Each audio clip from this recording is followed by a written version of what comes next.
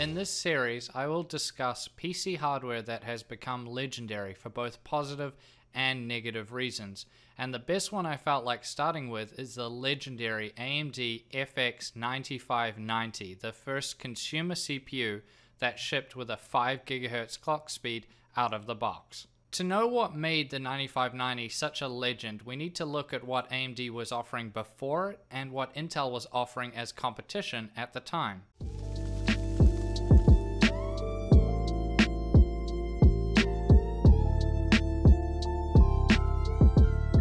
AMD launched their 32nm Bulldozer-based CPUs on October 12, 2011, marketing it as a brand new design built from the ground up with impressive performance per watt on their AM3 Plus platform. Many CPUs were offered, from quad cores all the way up to 8-core CPUs with either 95 watt or 125 watt TDPs depending on the model, with the FX-8150 being a very popular choice for a lot of users out there. Clock speeds were decent for the time, but nothing exceptional. But being that they were all unlocked, this allowed many people to gain much higher clock speeds, giving much improved performance, although this came with higher power use and required decent cooling for the most part. In October of the next year, AMD released the successor to Bulldozer, Piledriver. Improvements were incremental, mainly improving power consumption and clock speeds, but most reviewers and consumers just saw it as a small step forward for AMD. Even so, the FX-8350, the successor to the 8150, did gain popularity as a value-for-money 8-core CPU, and was popular with some overclockers too.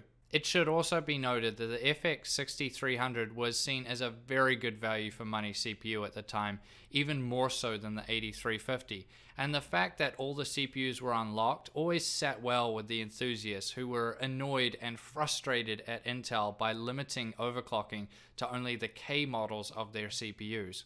Speaking of Intel, they were busy during the same time period too. While Bulldozer was hitting the shelves, Intel had its own legend already out, Sandy Bridge. These CPUs are by far their own legend, and I will do a whole video on Sandy Bridge in the future.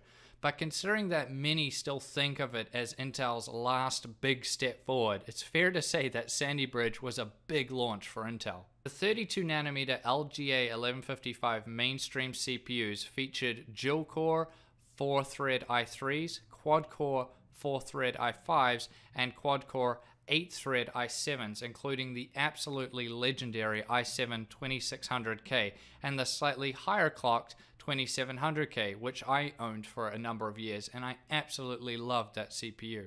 Although the Intel CPUs lacked the core count of their AMD rivals, they had a huge advantage in single-threaded performance, and although they slightly lacked stock clock speeds compared to their AMD counterparts, they performed better in most gaming situations, especially once overclocked, although the AMD CPUs did perform well in many productivity applications. Similar to AMD, Intel followed up Sandy Bridge about a year later with Ivy Bridge. This saw a die shrink down to 22nm, but was more or less an incremental upgrade over Sandy Bridge, with IPC gains of about 5%, and core counts and clock speeds remaining basically the same as Sandy Bridge. The stage was set then, and AMD decided to try and hit back at Intel, and what they delivered certainly created a splash within the tech community, although maybe not the one they really wanted. Super quickly guys, I just want to let you know that this video is sponsored by pricespy.co.nz. So this is a fantastic website.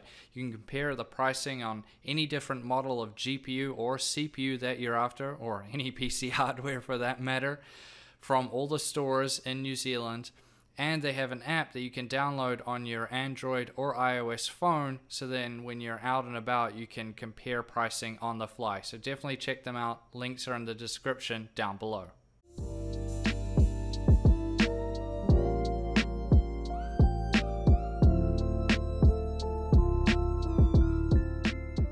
In the summer of 2013, AMD launched the FX-9590 and FX-9370 CPUs, which featured stunningly high clock speeds for the time, but also a VRM melting 220 watt TDP, since the 9590's default CPU voltage was set at 1.5 volts, which resulted in only a handful of AM3 Plus motherboards being able to handle the 9590 without burning down your house.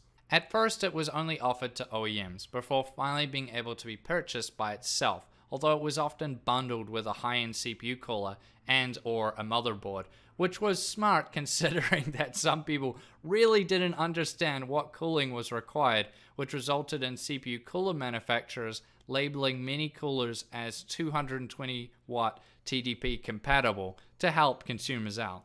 The 9590 could be overclocked, but not very far, and usually required an absolute unit of a CPU cooler, or LN2 if you were going to go super crazy. So generally most people didn't overclock it. And it did make sense to those who didn't or couldn't overclock a CPU themselves. Now they had a 5 GHz CPU right out of the box. Then there comes the price. At launch, the 9590 was $900 US, which is absolutely insane given that the 8350, which is essentially the same CPU with lower clock speeds, was selling for $700 less at $200 US. This astronomical price was soon reduced to $300 US, which is much more reasonable and matched the price of the 3770K. But it makes me feel sorry for those that shelled out all that money at the initial price point. But what about the performance then? Surely it was unstoppable considering that it had 8 cores and a turbo speed of 5 GHz. Well, you would be wrong. Cinebench is widely viewed as one of the most unbiased ways to measure a CPU's multi-threaded and single-threaded performance, and it is often used in marketing material by both Intel and AMD. According to LegitReviews.com, the 9590 scores a shocking 717 CB in the multi-threaded test and only 113 CB in a single-threaded test. You can see compared to the stock 2700K, it gets matched in multi-threaded and destroyed in single-threaded performance. For reference, if you put the 9590 up against the Ryzen 7 2700X and the Intel i9 9900 today, this is how it would compare. Yeah, not very good. But that's just a synthetic benchmark, I hear you say. What about gaming? Well, in games it fared even worse, and it really showed how far behind Intel AMD was in those days. People really shouldn't forget how huge of a step Ryzen was for AMD. The difference in IPC compared to piledriver is absolutely huge. However, it does need to be said that the 9590, for all its marketing hype, was ultimately a failure. It just couldn't compare to what Intel was offering, and the difference in power usage alone was enough to make many people question the decision on whether to buy one or not. So why is it considered a legend then?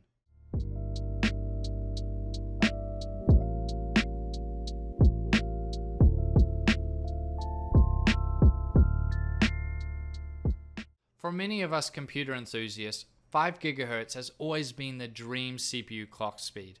Lots of people push their 2600Ks as far as they would go in trying to hit that magical clock speed.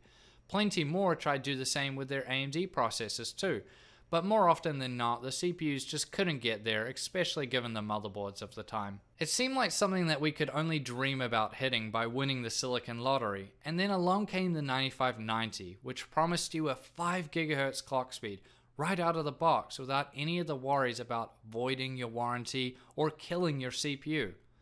On paper, it would have seemed like a great deal, and the marketing around it certainly hyped it up, but in reality it was all noise and no substance.